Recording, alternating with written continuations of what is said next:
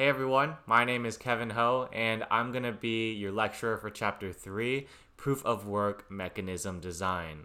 We're going to be covering the Bitcoin protocol, decentralized consensus, blockchains, proof of work, Merkle trees, buzzword, and we're going to go into a little bit of the game theory and analyze the incentives of Bitcoin to see what kind of attacks it might be vulnerable to, like the selfish mining attack. Now, if you'll remember at the end of Chapter 2, we had this proof of authority network where every node in the network is really just a validator, and they've elected a single authority to be the leader or proposer, proposing the ordering of transactions for everyone to accept. Now, if someone wants to make a transaction, they'll send it to the authority will order it and sign it, and he'll propagate it to all of the nodes to validate and to apply to their own ledger.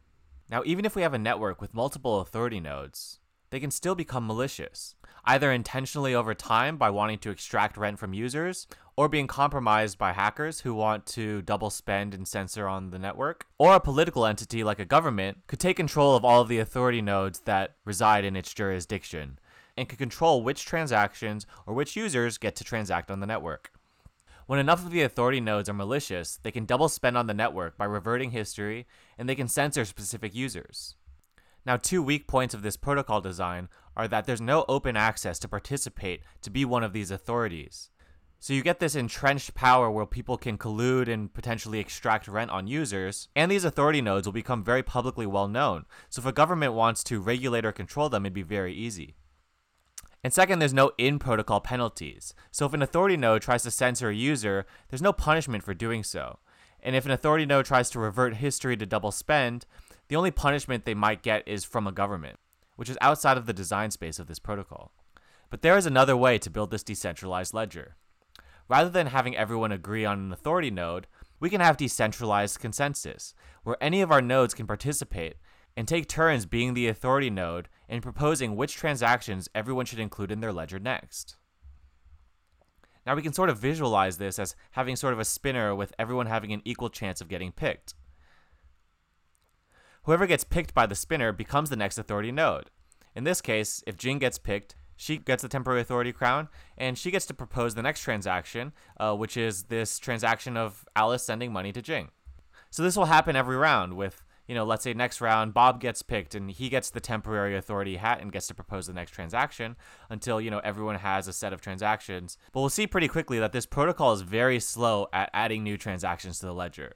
So a way to improve this is using a data structure called the blockchain, where rather than proposing a single transaction to include next, you propose a block or a set of many transactions. And there's also this really nice property where every block has a dependency on the block before it, and that block has a dependency on the block before it, and that block has a dependency all the way back to the very first block. So if any data changes in the past, the most recent block and every block in front of it will no longer be valid. So this has a really nice property where as long as you all agree on the most recent block, you're implicitly also agreeing on all of the blocks before it all the way to the very first block. So you can know that everyone has the same history just from a single hash. So we'll learn more about decentralized consensus and the blockchain data structure in the next lecture, section 3.1. Now this decentralized consensus model of having every node have an equal chance of getting picked as the next authority node is good for explaining, but doesn't actually work in practice because it's very easy to spoof up a node, pretend like you have a different IP address, and get control of the network by having over 51% of a chance of being picked as the next authority node, as Mallory is doing here. Now, a solution to this attack was proposed in the Bitcoin white paper released by Satoshi Nakamoto in 2008, where he proposed proof of work as a way to prevent nodes from gaming that system. The idea was rather than giving everyone an equal chance of getting picked in the network based off of how many nodes they have, we instead pick the next authority or leader based off of how much computing power they have. And this is done using what's called hash puzzles, using expensive hardware and lots of electricity to compute hashes over and over again. And the more hashes you can compute per second, the higher chance you have of being picked as the leader in the next round. And Bitcoin also introduced an interesting built-in incentive model, where because everyone's spending so much money on this hardware and electricity, there's a built-in block reward in every block that pays money to the person who mined that block. And they also get money from people trying to spend transactions to get their transactions included sooner. So we'll be covering all the specifics of how Bitcoin really pioneered this model of decentralized consensus in section 3.2, Nakamoto consensus. In addition to using the blockchain data structure to store blocks of transactions, Bitcoin also uses a data structure called a Merkle tree to gather transactions within each block. Now the use case is, consider we have a node that just has a small amount of computing resources, just, a little smartphone to connect to the Bitcoin network, and, connects to some peers and wants to transact. Let's say someone wants to send them money for a song. And we store our transactions in this data structure called a Merkle tree, which is really just a binary tree where every pair of child nodes is hashed together to create their parent node all the way up to the very top. Now, if a malicious node wants to change some transaction or something in history, it's going to change all the hashes all the way up to the very root node, and we'll be able to detect that very easily. Now, the main benefit of using a Merkle tree is we only need log of the number of nodes in the tree in order to prove that some transaction is in a block. For example, if we have a block that's 16 megabytes large, we will actually only need 512 bytes in order to verify that some transaction is within that block. This lets someone with just a smartphone run the Bitcoin software and verify that transactions are included in the block, what's called a light client. And we'll walk through this a lot more slowly and in depth in section 3.3, Merkle Trees. So don't worry if you just got lost. So Bitcoin's got this awesome decentralized consensus model that's both censorship resistant and reversion resistant, without relying on some central authority or set of central authorities. But this relies on an honest majority assumption, meaning that a majority of computing power that's computing all these hashes for proof of work must be following the protocol honestly in order to have these properties of censorship and reversion resistance. So how could it possibly be safe to just assume that a majority of this computing power is honest? Well, we need to really analyze the game of the Bitcoin protocol. So we can take a page out of the book of game theory and look at all of these different aspects of the game of these miners computing proof of work. So, who are the players in this game? What actions are available to them?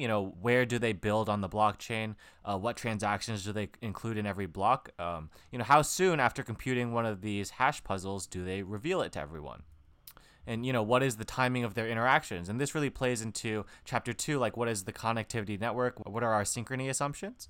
And lastly, what are the payoffs as a result of the interaction? So, how much money did you make from transaction fees and block fees versus how much money did you spend on hardware and on electricity? So once we get a good idea for all the different aspects of this game and the different incentives within the game, we can do our best to predict what the behavior of each individual actor will be. Now we're going to go more in depth into game theory and analyzing Bitcoin in this framework in section 3.4, game theory in Bitcoin. Now analyzing Bitcoin in this game theoretic way helps us come up with what kind of attacks Bitcoin might be vulnerable to. Now many people, especially in the early days of Bitcoin, might have believed that honest mining is a dominant strategy as long as you don't have a majority of power and can't revert history or censor users. But in 2013, researchers from Cornell University came up with an economic attack on Bitcoin that violates this assumption called selfish mining. And really just a quick overview of selfish mining.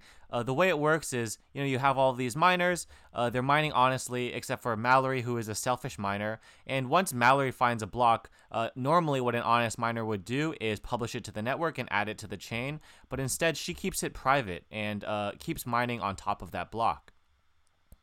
Now, if Mallory gets lucky and finds the next block, she'll wait until someone else in the network has found a block and then will publish her longer chain.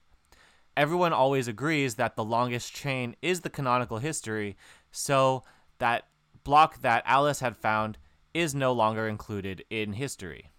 So even though Alice spent a lot of money on electricity and hardware in order to produce that block, she doesn't receive any of the block rewards because her block was not included in the longest chain.